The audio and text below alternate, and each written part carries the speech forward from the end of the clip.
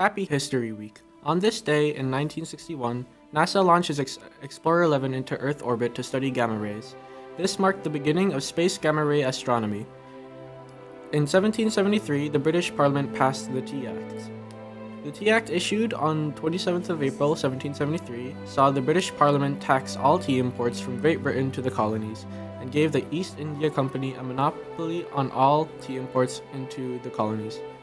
The first A380 registered F-WWOW was unveiled in Toulouse 18th of January 2005.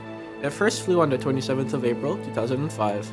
In 1810, Ludwig van Beethoven composes his famous piano piece Für Elise and called it a bagatelle. The term's meaning is a trifle or a thing of little importance. In music, a bagatelle is a short, light piece of music, usually for the piano. Thanks for watching. Now try our trivia.